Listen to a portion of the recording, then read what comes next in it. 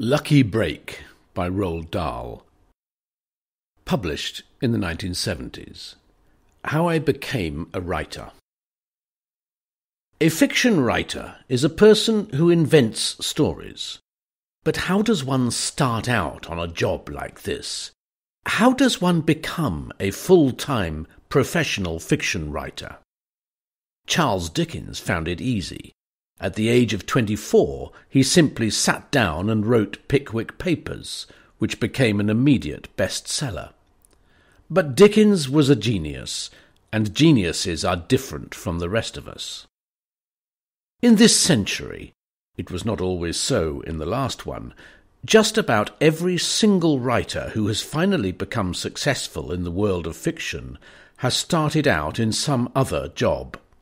A schoolteacher, perhaps, or a doctor, or a journalist, or a lawyer. Alice in Wonderland was written by a mathematician, and The Wind in the Willows by a civil servant. The first attempts at writing have therefore always had to be done in spare time, usually at night. The reason for this is obvious. When you are adult, it is necessary to earn a living. To earn a living, you must get a job. You must, if possible, get a job that guarantees you so much money a week. But however much you may want to take up fiction writing as a career, it would be pointless to go along to a publisher and say, "I want a job as a fiction writer." If you did that, he would tell you to buzz off and write the first book. And even if you brought a finished book to him and he liked it well enough to publish it, he still wouldn't give you a job. He would give you an advance of perhaps £500, which he would get back again later by deducting it from your royalties. A royalty, by the way, is the money that a writer gets from the publisher for each copy of his book that is sold. The average royalty a writer gets is 10% of the price of the book itself in the bookshop. Thus, for a book selling at £4, the writer would get 40p. For a paperback selling at 50p, he would get 5p. It is very common for a hopeful fiction writer to spend 2 years of his spare time writing a book which no publisher will publish. For that he gets nothing at all, except a sense of frustration. If he is fortunate enough to have a book accepted by a publisher, the odds are that as a first novel it will in the end sell only about 3,000 copies. That will earn him maybe £1,000. Most novels take at least 1 year to write, and £1,000 a year is not enough to live on these days. So you can see why a budding fiction writer invariably has to start out in another job first of all. If he doesn't, he will almost certainly starve. Here are some of the qualities you should possess, or should try to acquire, if you wish to become a fiction writer. 1. You should have a lively imagination. 2. You should be able to write well. By that, I mean you should be able to make a scene come alive in the reader's mind. Not everybody has this ability. It is a gift, and you either have it or you don't. 3. You must have stamina. In other words, you must be able to stick to what you are doing and never give up, for hour after hour, day after day, week after week, and month after month. 4. You must be a perfectionist. That means you must never be satisfied with what you have written until you have rewritten it again and again, making it as good as you possibly can. 5. You must have strong self-discipline. You are working alone. No one is employing you. No one is around to give you the sack if you don't turn up for work, or to tick you off if you start slacking. 6. It helps a lot if you have a keen sense of humour. This is not essential when writing for grown-ups, but for children it's vital. 7. You must have a degree of humility. The writer who thinks that his work is marvellous is heading for trouble. Let me tell you how I myself slid in through the back door and found myself in the world of fiction. At the age of 8, in 1924, I was sent away to boarding school in a town called Weston-super-Mare on the south-west coast of England.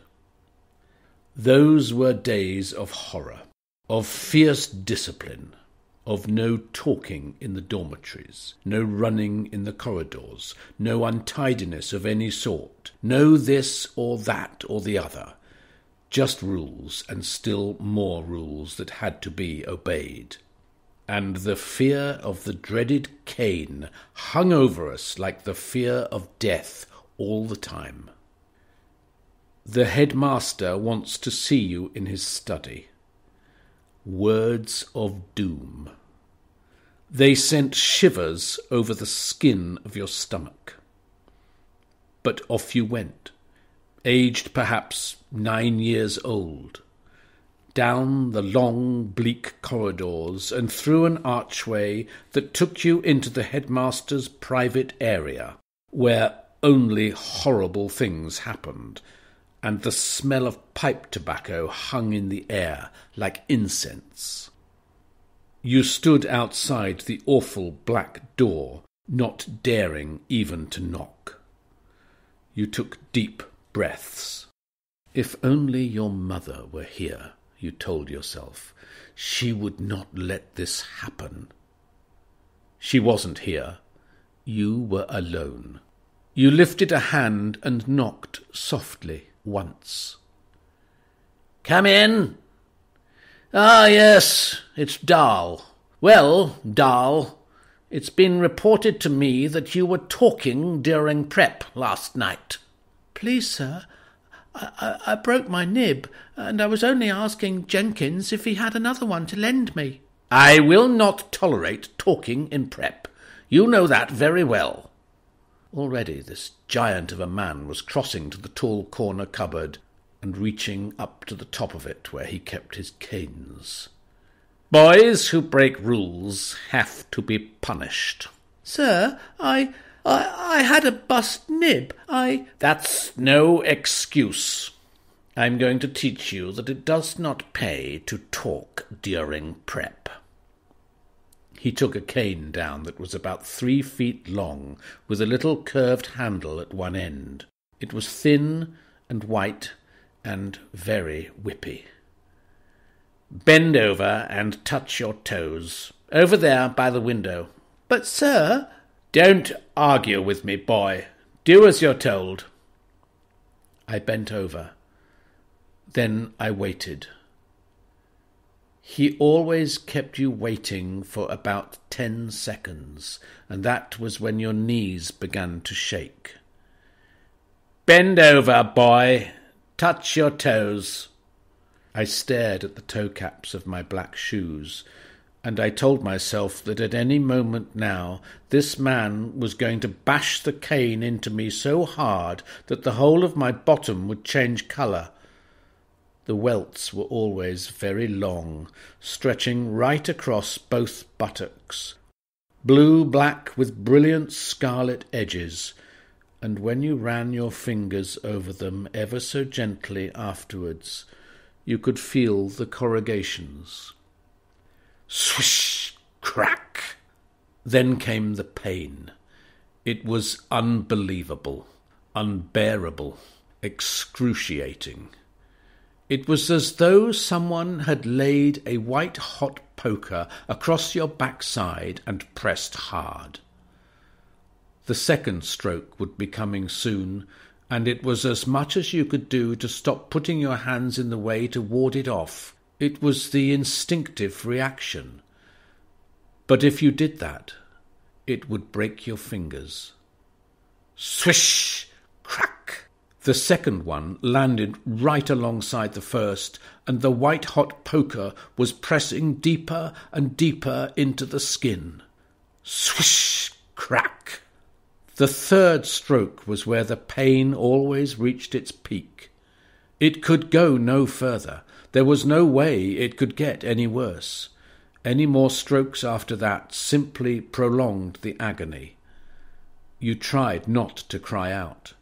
Sometimes you couldn't help it. But whether you were able to remain silent or not, it was impossible to stop the tears. They poured down your cheeks in streams and dripped onto the carpet. The important thing was never to flinch upwards or straighten up when you were hit. If you did that, you got an extra one. Slowly, deliberately, taking plenty of time, the headmaster delivered 3 more strokes, making 6 in all. "You may go." The voice came from a cavern miles away, and you straightened up slowly, agonizingly, and grabbed hold of your burning buttocks with both hands, and held them as tight as you could, and hopped out of the room on the very tips of your toes.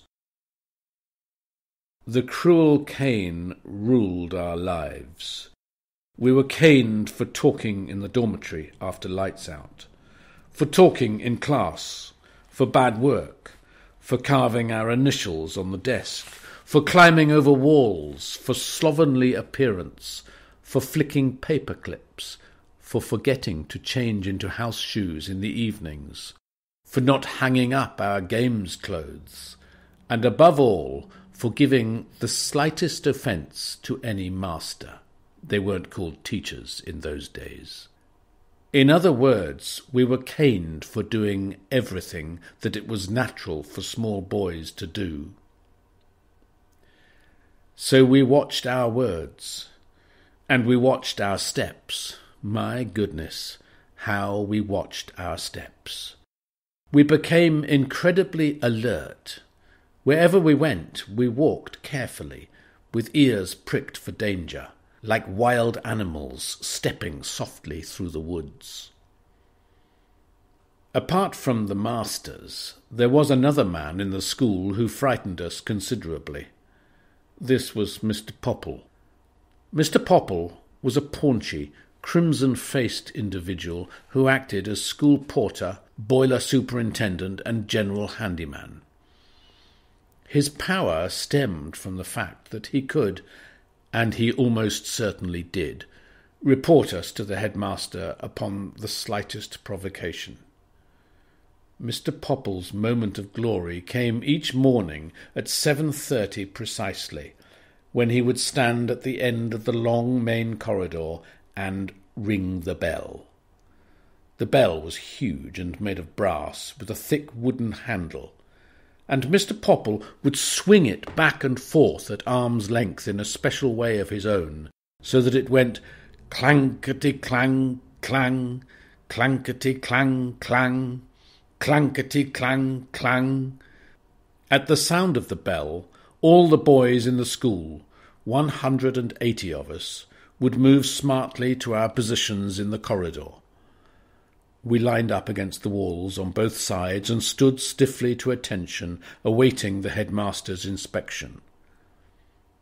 But at least 10 minutes would elapse before the headmaster arrived on the scene, and during this time Mr. Popple would conduct a ceremony so extraordinary that to this day I find it hard to believe it ever took place. There were 6 lavatories in the school, numbered on their doors from 1 to 6. Mr. Popple, standing at the end of the long corridor, would have in the palm of his hand 6 small brass discs, each with a number on it, 1 to 6. There was absolute silence as he allowed his eye to travel down the 2 lines of stiffly standing boys. Then he would bark out a name. "Arkle!" Arkle would fall out and step briskly down the corridor to where Mr. Popple stood. Mr. Popple would hand him a brass disc. Arkle would then march away towards the lavatories, and to reach them he would have to walk the entire length of the corridor, past all the stationary boys, and then turn left.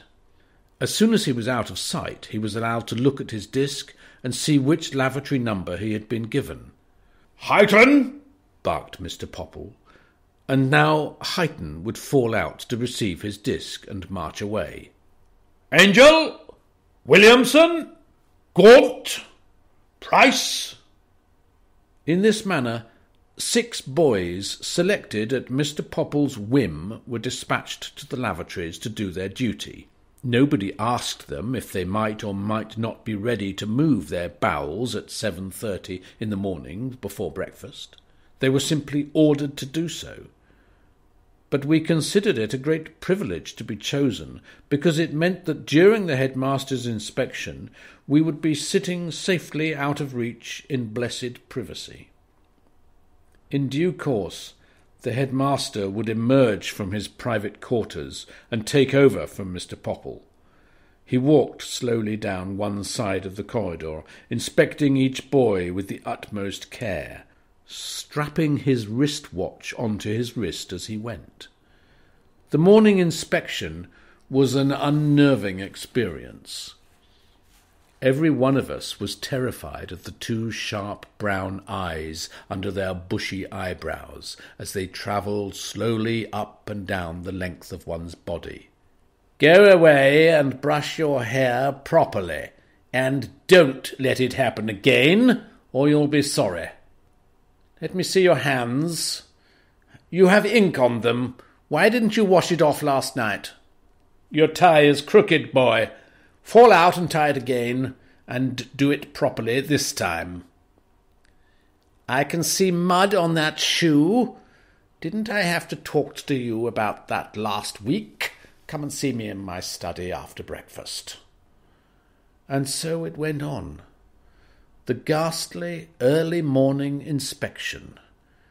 And by the end of it all, when the headmaster had gone away and Mr. Popple started marching us into the dining-room by forms, many of us had lost our appetite for the lumpy porridge that was to come. I have still got all my school reports from those days, more than 50 years ago, and I've gone through them one by one, trying to discover a hint of promise for a future fiction writer. The subject to look at was obviously English composition, but all my prep school reports under this heading were flat and non-committal, except in one. The one that took my eye was dated Christmas term 1928.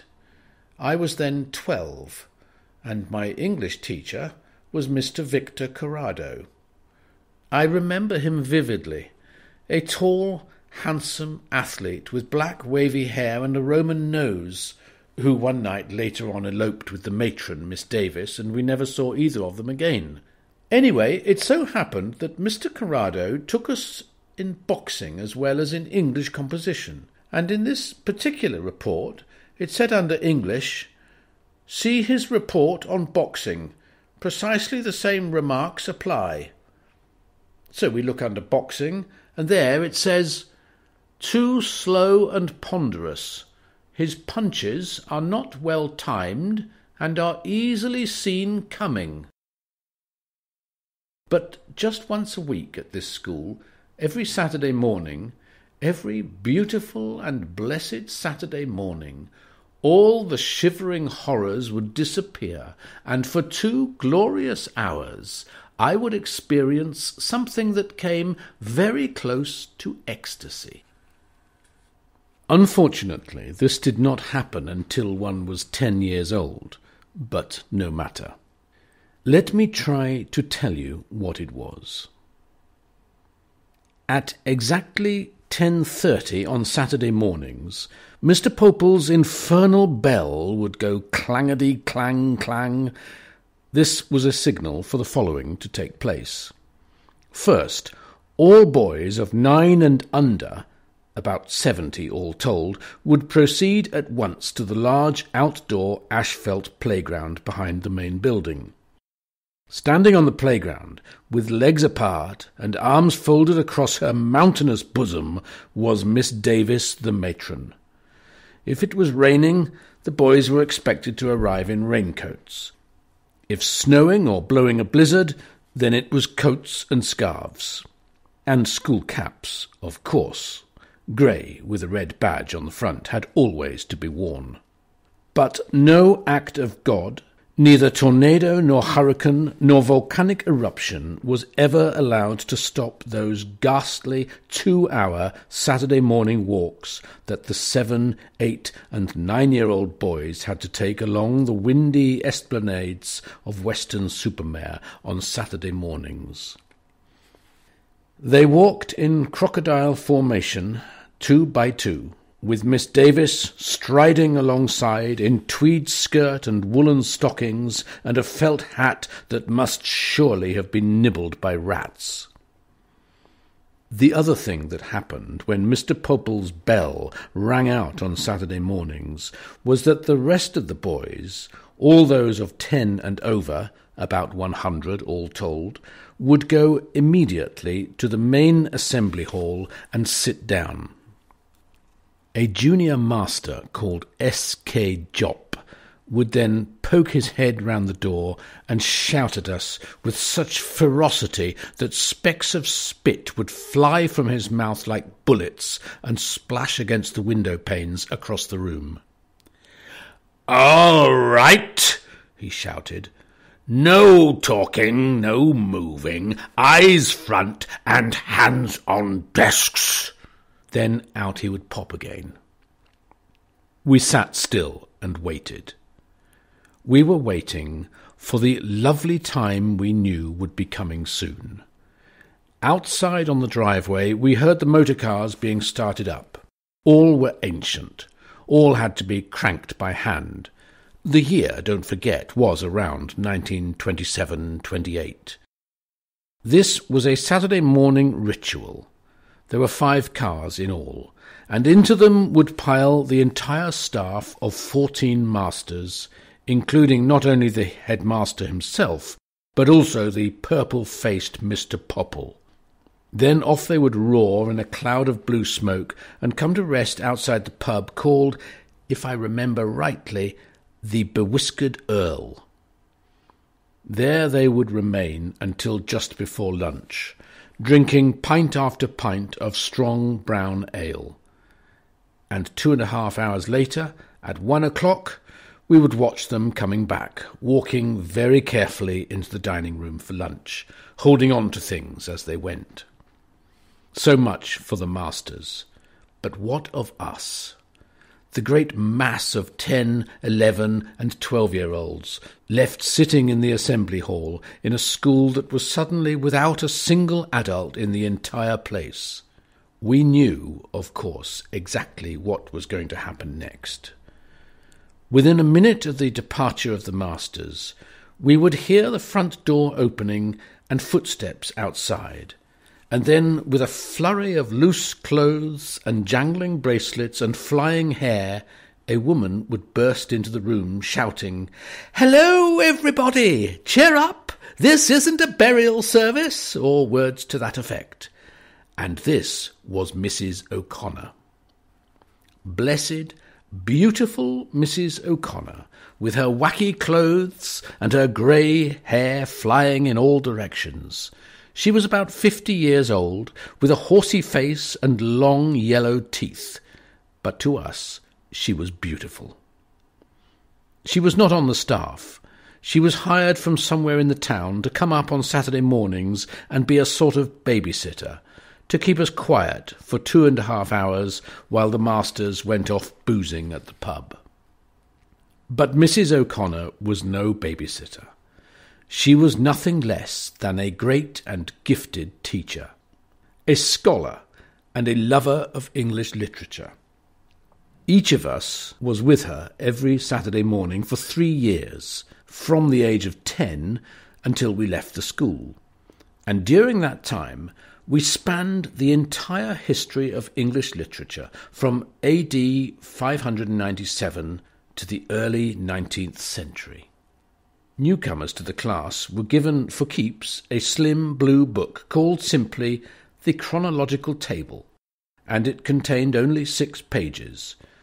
Those 6 pages were filled with a very long list in chronological order of all the great and not so great landmarks in English literature, together with their dates. Exactly 100 of these were chosen by Mrs. O'Connor, and we marked them in our books and learned them by heart. Here are a few that I still remember. AD 597. St. Augustine lands in Thanet and brings Christianity to Britain. 731. Bede's Ecclesiastical History. 1215. Signing of the Magna Carta. 1399. Langland's Vision of Piers Plowman. 1476. Caxton sets up first printing press at Westminster. 1478. Chaucer's Canterbury Tales. 1485. Malory's Morte d'Arthur. 1590. Spenser's Faerie Queene. 1623. First Folio of Shakespeare. 1667. Milton's Paradise Lost. 1668. Dryden's Essays. 1678. Bunyan's Pilgrim's Progress. 1711. Addison's Spectator. 1719. Defoe's Robinson Crusoe. 1726. Swift's Gulliver's Travels. 1733. Pope's Essay on Man. 1755. Johnson's Dictionary. 1791. Boswell's Life of Johnson. 1833. Carlyle's Sartor Resartus. 1859. Darwin's Origin of Species. Mrs. O'Connor would then take each item in turn and spend one entire Saturday morning of 2.5 hours talking to us about it. Thus, at the end of 3 years, with approximately 36 Saturdays in each school year, she would have covered the 100 items. And what marvellous, exciting fun it was. She had the great teacher's knack of making everything she spoke about come alive to us in that room. In 2.5 hours we grew to love Langland and his Piers Plowman. The next Saturday was Chaucer, and we loved him too. Even rather difficult fellows like Milton and Dryden and Pope all became thrilling when Mrs. O'Connor told us about their lives and read parts of their work to us aloud. And the result of all this, for me at any rate, was that by the age of 13 I had become intensely aware of the vast heritage of literature that had been built up in England over the centuries. I also became an avid and insatiable reader of good writing. Dear, lovely Mrs. O'Connor. Perhaps it was worth going to that awful school simply to experience the joy of her Saturday mornings. At 13, I left prep school and was sent, again as a boarder, to one of our famous British public schools. They are not, of course, public at all. They are extremely private and expensive. Mine was called Repton in Derbyshire, and our headmaster at the time was the Reverend Geoffrey Fisher, who later became Bishop of Chester, then Bishop of London, and finally Archbishop of Canterbury. In his last job, he crowned Queen Elizabeth II in Westminster Abbey. The clothes we had to wear at this school made us look like assistants in a funeral parlour.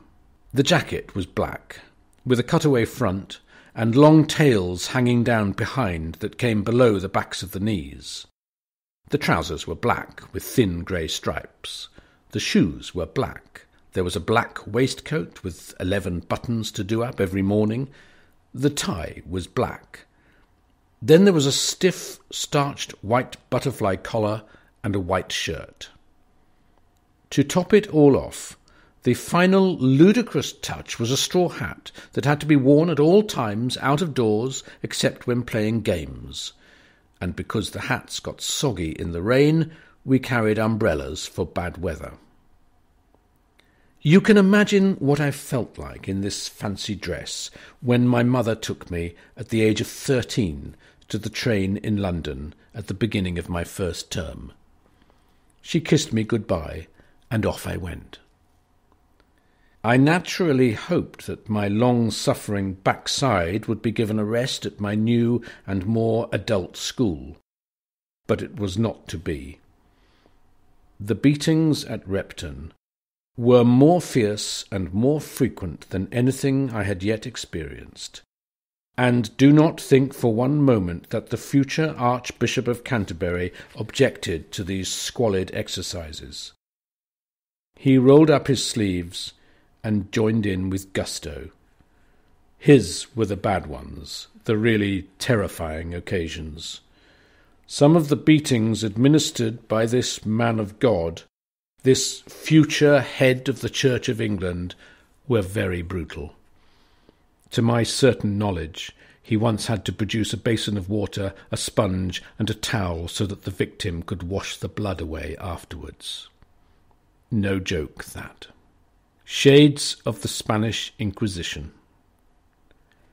But nastiest of all, I think, was the fact that prefects were allowed to beat their fellow pupils. This was a daily occurrence. The big boys, aged 17 or 18, would flog the smaller boys, aged 13, 14, 15, in a sadistic ceremony that took place at night after you had gone up to the dormitory and got into your pyjamas. "You're wanted down in the changing room." With heavy hands you would put on your dressing gown and slippers. Then you would stumble downstairs and enter the large, wooden-floored room where the games clothes were hanging up around the walls. A single bare electric bulb hanging from the ceiling. A prefect, pompous but very dangerous, was waiting for you in the centre of the room. In his hands he held a long cane. He was usually flexing it back and forth as you came in. "I suppose you know why you're here," he would say. "Well, for the second day running you have burnt my toast." Let me explain this ludicrous remark. You were this particular prefect's fag. That meant you were his servant, and one of your many duties was to make toast for him every day at tea-time. For this, you used a long, three-pronged toasting fork, and you stuck the bread on the end of it and held it up before an open fire, first one side, then the other. But the only fire where toasting was allowed was in the library, and as tea-time approached, there were never less than a dozen wretched fags all jostling for position in front of the tiny grate. I was no good at this. I usually held the bread too close and the toast got burnt.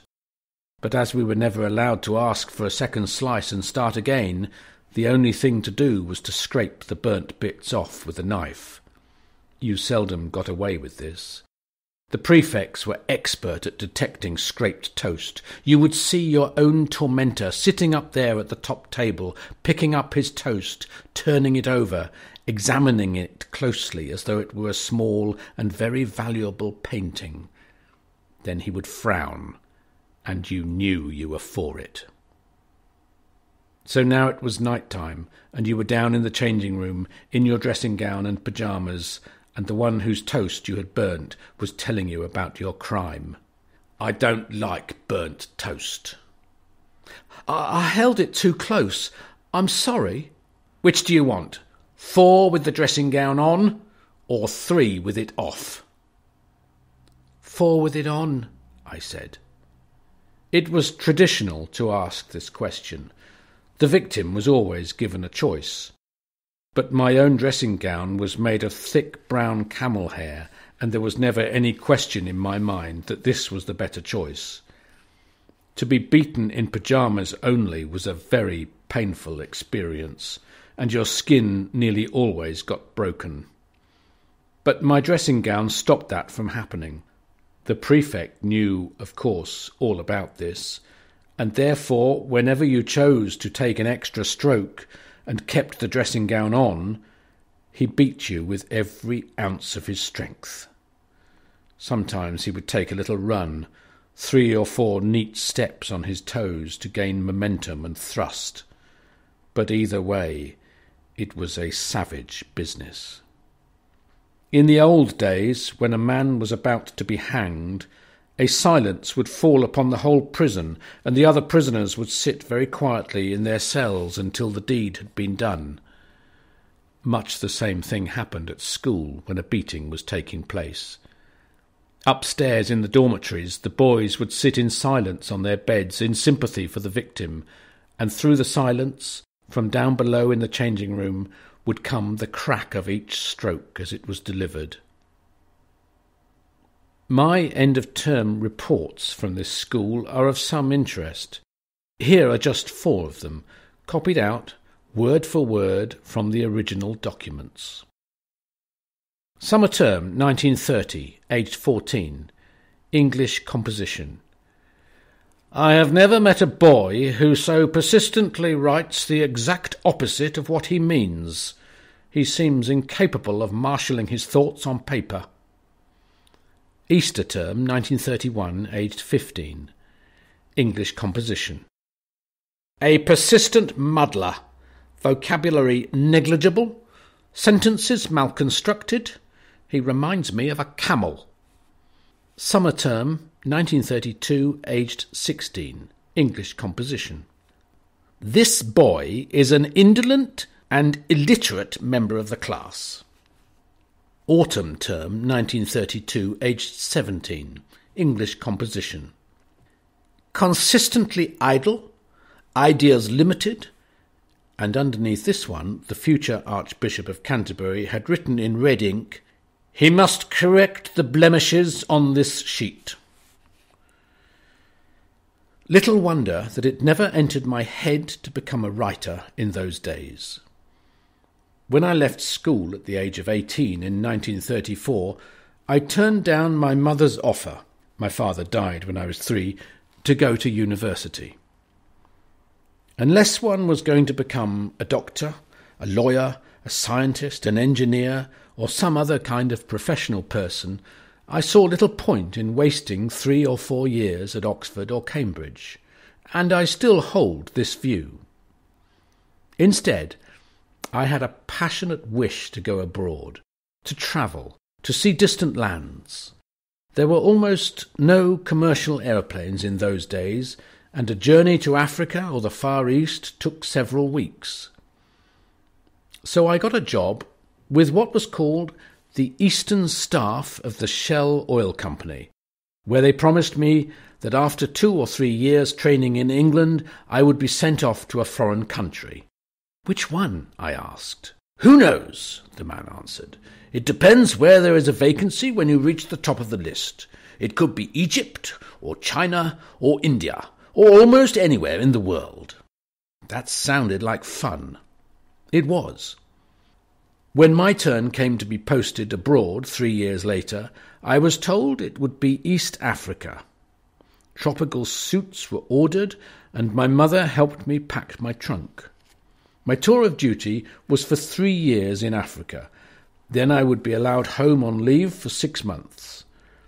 I was now 21 years old and setting out for faraway places. I felt great. I boarded the ship at London docks, and off she sailed. That journey took 2.5 weeks. We went through the Bay of Biscay and called in at Gibraltar. We headed down the Mediterranean by way of Malta, Naples and Port Said. We went through the Suez Canal and down the Red Sea, stopping at Port Sudan, then Aden. It was tremendously exciting. For the first time, I saw great sandy deserts and Arab soldiers mounted on camels, and palm trees with dates growing on them, and flying fish and thousands of other marvellous things. Finally, we reached Mombasa in Kenya.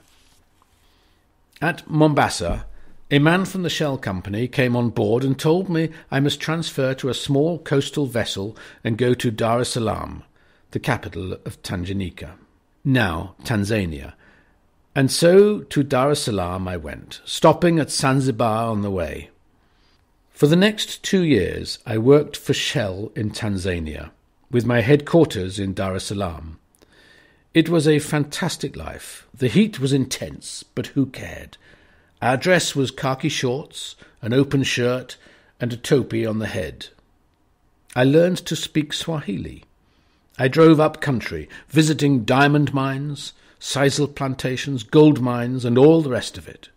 There were giraffes, elephants, zebras, lions, and antelopes all over the place, and snakes as well, including the black mamba, which is the only snake in the world that will chase after you if it sees you. And if it catches you and bites you, you had better start saying your prayers.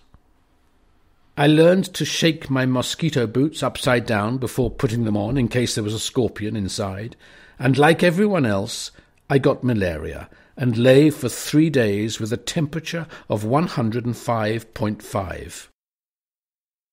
In September 1939, it became obvious that there was going to be a war with Hitler's Germany. Tanganyika, which only 20 years before had been called German East Africa, was still full of Germans. They were everywhere. They owned shops and mines and plantations all over the country. The moment war broke out, they would have to be rounded up. But we had no army to speak of in Tanganyika, only a few native soldiers known as askaris, and a handful of officers. So all of us civilian men were made special reservists. I was given an armband and put in charge of 20 askaris. My little troop and I were ordered to block the road that led south out of Tanganyika into neutral Portuguese East Africa. This was an important job, for it was along that road that most of the Germans would try to escape when war was declared. I took my happy gang with their rifles and one machine gun and set up a roadblock in a place where the road passed through dense jungle, about 10 miles outside the town. We had a field telephone to headquarters which would tell us at once when war was declared. We settled down to wait. For 3 days we waited. And during the nights from all around us in the jungle came the sound of native drums, beating weird hypnotic rhythms. Once I wandered into the jungle in the dark and came across about 50 natives squatting in a circle around a fire. One man only was beating the drum. Some were dancing round the fire. The remainder were drinking something out of coconut shells. They welcomed me into their circle. They were lovely people. I could talk to them in their language. They gave me a shell filled with a thick, grey, intoxicating fluid made of fermented maize. It was called, if I remember rightly, pomba. I drank it. It was horrible. The next afternoon the field telephone rang, and a voice said, "We are at war with Germany." Within minutes, far away in the distance, I saw a line of cars throwing up clouds of dust heading our way, beating it for the neutral territory of Portuguese East Africa as fast as they could go. Ho, ho, I thought, we are going to have a little battle, and I called out to my 20 askaris to prepare themselves. But there was no battle. The Germans, who were after all only civilian townspeople, saw our machine gun and our rifles and quickly gave themselves up. Within an hour we had a couple of hundred of them on our hands. I felt rather sorry for them. Many I knew personally, like Willy Hink, the watchmaker, and Hermann Schneider, who owned the soda water factory. Their only crime had been that they were German. But this was war, and in the cool of the evening we marched them all back to Dar es Salaam, where they were put into a huge camp surrounded by barbed wire. The next day, I got into my old car and drove north, heading for Nairobi in Kenya to join the RAF. It was a rough trip, and it took me 4 days. Bumpy jungle roads, wide rivers where the car had to be put onto a raft and pulled across by a ferryman hauling on a rope, long green snakes sliding across the road in front of the car. NB, never try to run over a snake, because it can be thrown up into the air and may land inside your open car. It's happened many times. I slept at night in the car. I passed below the beautiful Mount Kilimanjaro, which had a hat of snow on its head. I drove through the Maasai country, where the men drank cow's blood, and every one of them seemed to be 7 feet tall.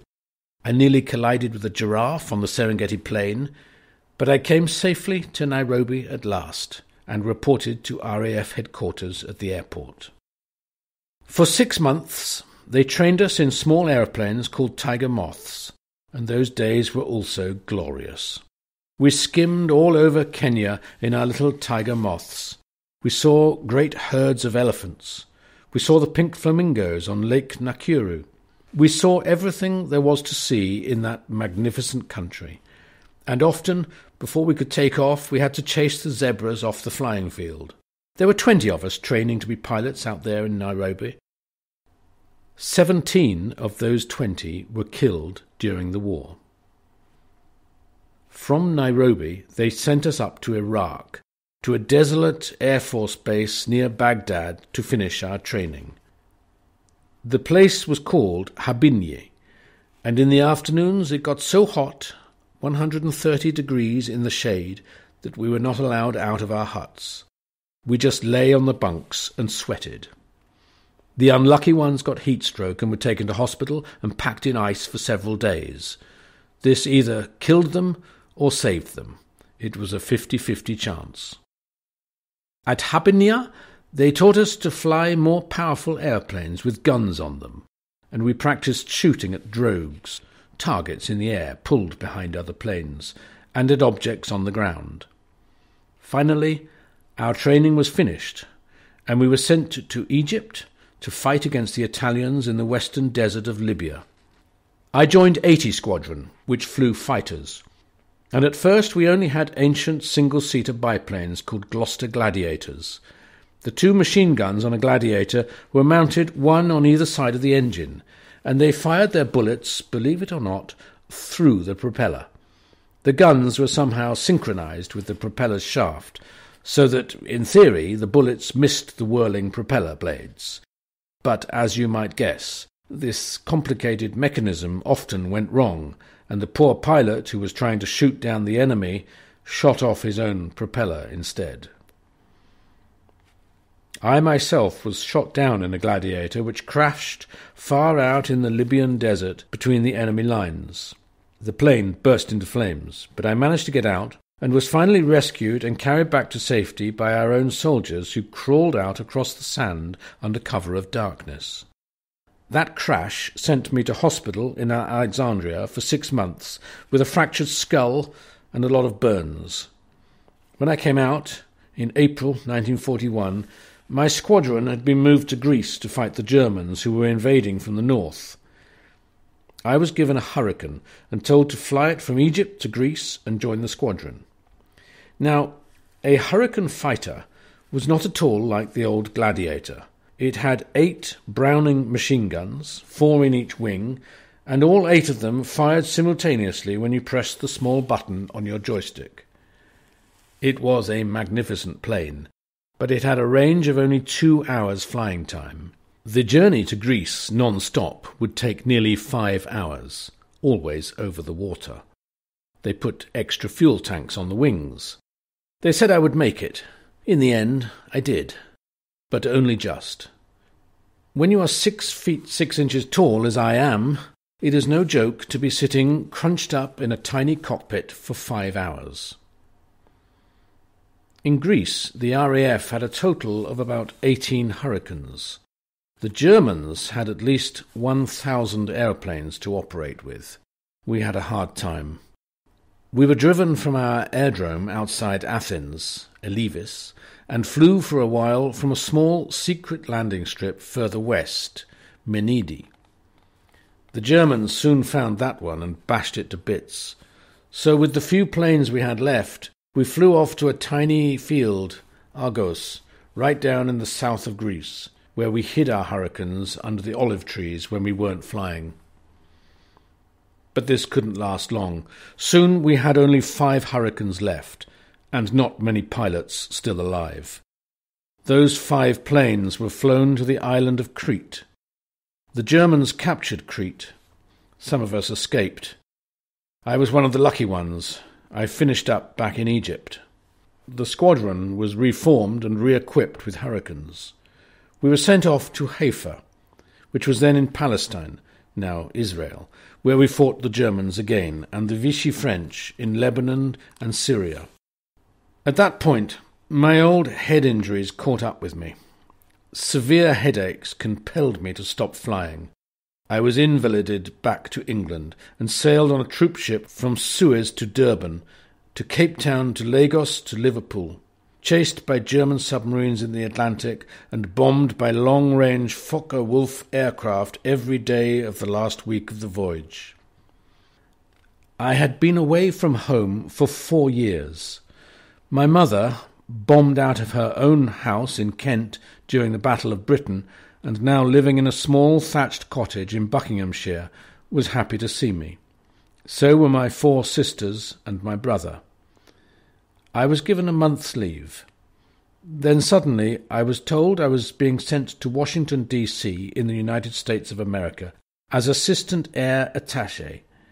This was January 1942, and 1 month earlier the Japanese had bombed the American fleet in Pearl Harbor. So the United States was now in the war as well. I was 26 years old when I arrived in Washington, and I still had no thoughts of becoming a writer. During the morning of my 3rd day, I was sitting in my new office at the British Embassy and wondering what on earth I was meant to be doing when there was a knock on the door. "Come in." A very small man with thick steel-rimmed spectacles shuffled shyly into the room. "Forgive me for bothering you," he said. "Well, you aren't bothering me at all," I answered. "I'm not doing a thing." He stood before me, looking very uncomfortable and out of place. I thought perhaps he was going to ask for a job. "My name," he said, "is Forrester.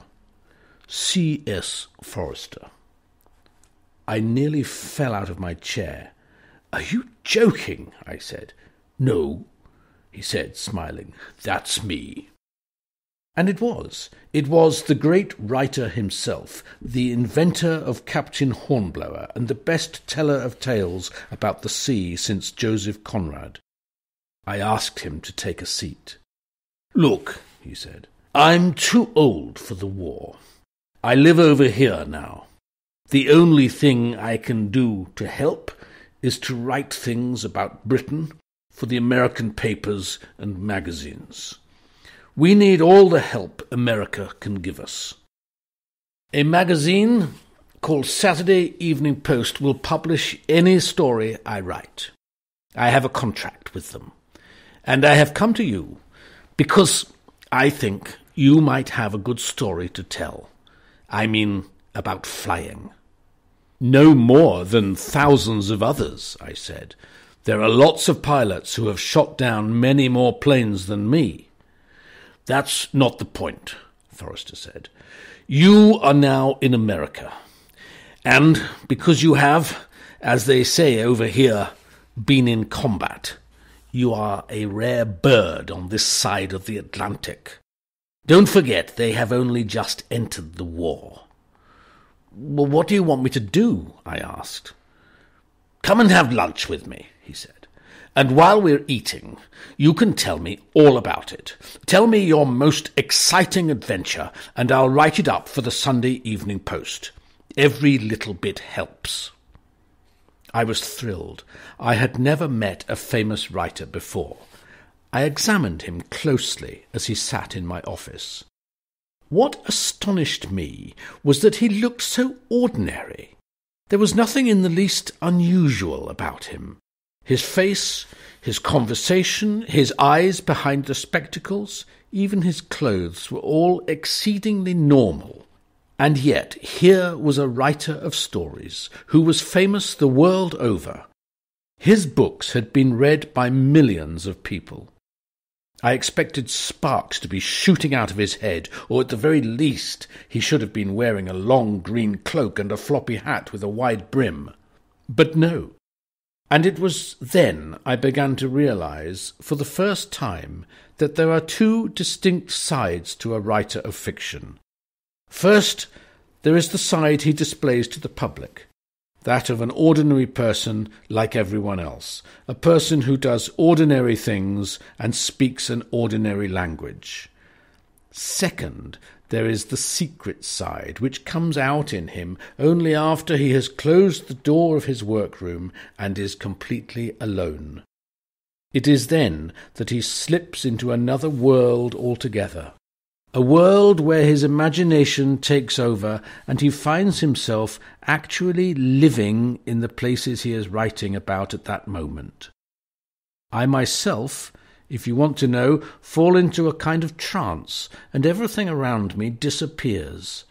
I see only the point of my pencil moving over the paper, and quite often 2 hours go by as though they were a couple of seconds. "Come along," C.S. Forester said to me. "Let's go to lunch. You don't seem to have anything else to do." As I walked out of the embassy side by side with the great man, I was churning with excitement. I had read all the Hornblowers and just about everything else he had written. I had, and still have, a great love for books about the sea. I had read all of Conrad and all of that other splendid sea writer, Captain Marryat, Mr. Midshipman Easy, from Powder Monkey to Admiral, etc. And now here I was, about to have lunch with somebody who, to my mind, was also pretty terrific. He took me to a small, expensive French restaurant somewhere near the Mayflower Hotel in Washington. He ordered a sumptuous lunch, then he produced a notebook and a pencil. Ballpoint pens had not been invented in 1942, and laid them on the tablecloth. "Now," he said, "tell me about the most exciting or frightening or dangerous thing that happened to you when you were flying fighter planes." I tried to get going. I started telling him about the time I was shot down in the western desert and the plane had burst into flames. The waitress brought 2 plates of smoked salmon. While we tried to eat it, I was trying to talk and Forester was trying to take notes. The main course was roast duck with vegetables and potatoes and a thick, rich gravy. This was a dish that required one's full attention, as well as 2 hands. My narrative began to flounder. Forester kept putting down the pencil and picking up the fork, and vice versa. Things weren't going well, and apart from that, I have never been much good at telling stories aloud. "Look," I said, "if you like, I'll try to write down on paper what happened and send it to you. Then you can rewrite it properly yourself in your own time. Wouldn't that be easier? I could do it tonight." That, though I didn't know it at the time, was the moment that changed my life. "A splendid idea," Forester said. "Then I can put this silly notebook away and we can enjoy our lunch. Would you really mind doing that for me?" "I don't mind a bit," I said, "but you mustn't expect it to be any good. I'll just put down the facts." "Don't worry," he said. "So long as the facts are there, I can write the story. But please," he added, "let me have plenty of detail. That's what counts in our business. Tiny little details, like you had a broken shoelace on your left shoe, or a fly settled on the rim of your glass at lunch, or the man you were talking to had a broken front tooth. Try to think back and remember everything." "I'll do my best," I said. He gave me an address where I could send the story, and then we forgot all about it and finished our lunch at leisure. But Mr. Forester was not a great talker. He certainly couldn't talk as well as he wrote, and although he was kind and gentle, no sparks ever flew out of his head, and I might just as well have been talking to an intelligent stockbroker or lawyer. That night, in the small house I lived in alone in a suburb of Washington, I sat down and wrote my story. I started at about 7 o'clock and finished at midnight. I remember I had a glass of Portuguese brandy to keep me going. For the first time in my life, I became totally absorbed in what I was doing. I floated back in time, and once again I was in the sizzling hot desert of Libya, with white sand underfoot, climbing up into the cockpit of the old Gladiator, strapping myself in, adjusting my helmet, starting the motor, and taxiing out for takeoff. It was astonishing how everything came back to me with absolute clarity. Writing it down on paper was not difficult. The story seemed to be telling itself, and the hand that held the pencil moved rapidly back and forth across each page. Just for fun, when it was finished, I gave it a title. I called it A Piece of Cake. The next day, somebody in the embassy typed it out for me, and I sent it off to Mr. Forrester. Then I forgot all about it. Exactly 2 weeks later, I received a reply from the great man. It said, "Dear R.D., you were meant to give me notes, not a finished story. I'm bowled over. Your piece is marvellous. It is the work of a gifted writer. I didn't touch a word of it. I sent it at once, under your name, to my agent, Harold Matson, asking him to offer it to the Saturday Evening Post with my personal recommendation. You will be happy to hear that the Post accepted it immediately and have paid $1,000. Mr. Matson's commission is 10%. I enclose his cheque for $900. It's all yours. As you will see from Mr. Matson's letter, which I also enclose, the Post is asking if you will write more stories for them. I do hope you will. Did you know you were a writer? With my very best wishes and congratulations, C.S. Forrester." A Piece of Cake is printed at the end of this book. Well, I thought, my goodness me, $900, and they're going to print it. But surely it can't be as easy as all that. Oddly enough, it was. The next story I wrote was fiction. I made it up. Don't ask me why. And Mr. Matson sold that one too. Out there in Washington, in the evenings over the next 2 years, I wrote 11 short stories. All were sold to American magazines, and later they were published in a little book called Over to You. Early on in this period, I also had a go at a story for children. It was called The Gremlins, and this, I believe, was the first time the word had been used. In my story, gremlins were tiny men who lived on RAF fighter planes and bombers, and it was the gremlins, not the enemy, who were responsible for all the bullet holes and burning engines and crashes that took place during combat. The gremlins had wives called Fifinellas and children called Widgets, and although the story itself was clearly the work of an inexperienced writer, it was bought by Walt Disney, who decided he was going to make it into a full-length animated film. But first it was published in Cosmopolitan magazine with Disney's colour illustrations, December 1942. And from then on, news of the Gremlins spread rapidly through the whole of the RAF and the United States Air Force, and they became something of a legend. Because of the Gremlins, I was given 3 weeks' leave for my duties at the embassy in Washington and whisked out to Hollywood.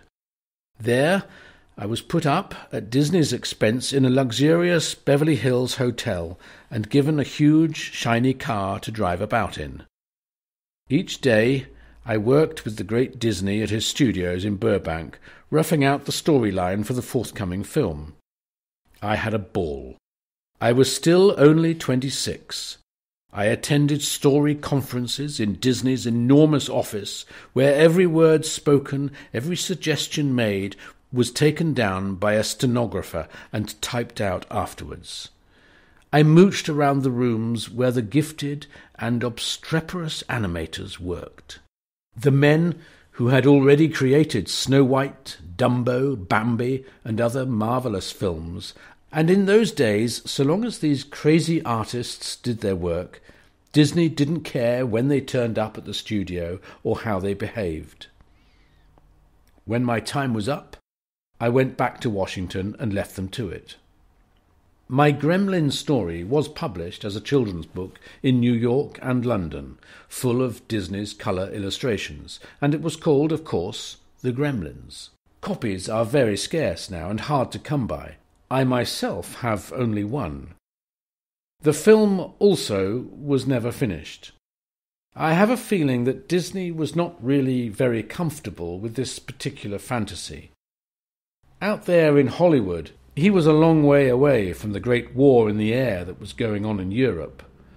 Furthermore, it was a story about the Royal Air Force and not about his own countrymen, and that, I think, added to his sense of bewilderment. So in the end, he lost interest and dropped the whole idea. My little Gremlin book caused something else quite extraordinary to happen to me in those wartime Washington days. Eleanor Roosevelt read it to her grandchildren in the White House and was apparently much taken with it. I was invited to dinner with her and the President. I went, shaking with excitement. We had a splendid time, and I was invited again. Then Mrs. Roosevelt began asking me for weekends to Hyde Park, the President's country house. Up there, believe it or not, I spent a good deal of time alone with Franklin Roosevelt during his relaxing hours. I would sit with him while he mixed the martinis before Sunday lunch, and he would say things like, "I've just had an interesting cable from Mr. Churchill." Then he would tell me what it said. Something perhaps about new plans for the bombing of Germany or the sinking of U-boats, and I would do my best to appear calm and chatty, though actually I was trembling at the realization that the most powerful man in the world was telling me these mighty secrets. Sometimes he drove me around the estate in his car, an old Ford, I think it was, that had been specially adapted for his paralyzed legs. It had no pedals. All the controls were worked by his hands. His Secret Service men would lift him out of his wheelchair into the driver's seat. Then he would wave them away, and off we would go, driving at terrific speeds along the narrow roads. One Sunday during lunch at Hyde Park, Franklin Roosevelt told a story that shook the assembled guests. There were about 14 of us, sitting on both sides of the long dining-room table, including Princess Martha of Norway and several members of the cabinet. We were eating a rather insipid white fish covered with a thick grey sauce. Suddenly the President pointed a finger at me and said, "We have an Englishman here. Let me tell you what happened to another Englishman. A representative of the King who was in Washington in the year 1827. He gave the man's name, but I've forgotten it. Then he went on. "While he was over here, this fellow died, and the British for some reason insisted that his body be sent home to England for burial. Now the only way to do that in those days was to pickle it in alcohol. So the body was put into a barrel of rum.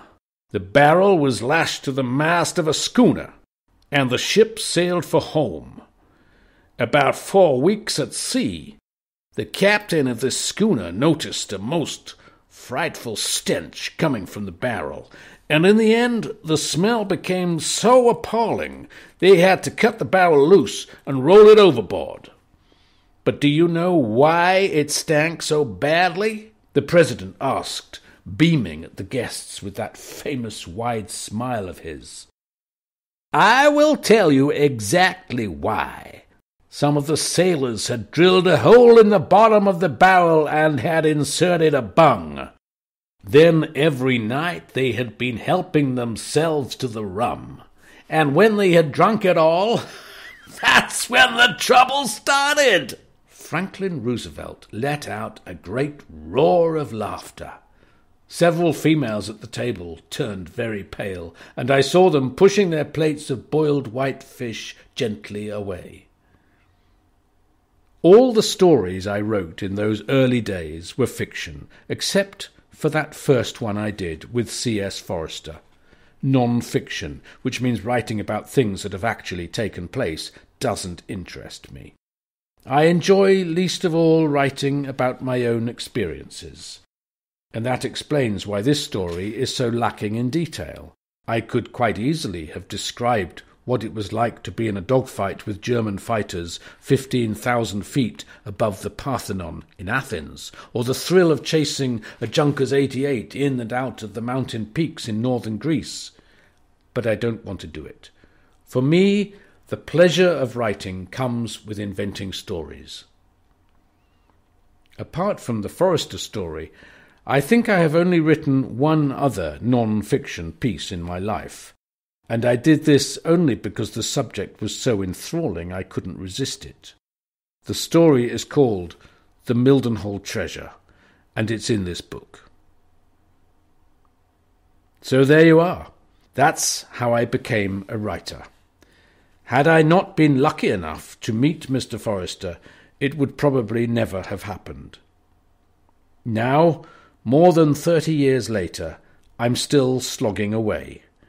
To me, the most important and difficult thing about writing fiction is to find the plot.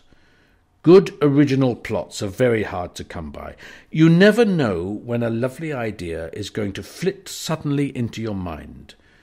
But by golly, when it does come along, you grab it with both hands and hang on to it tight.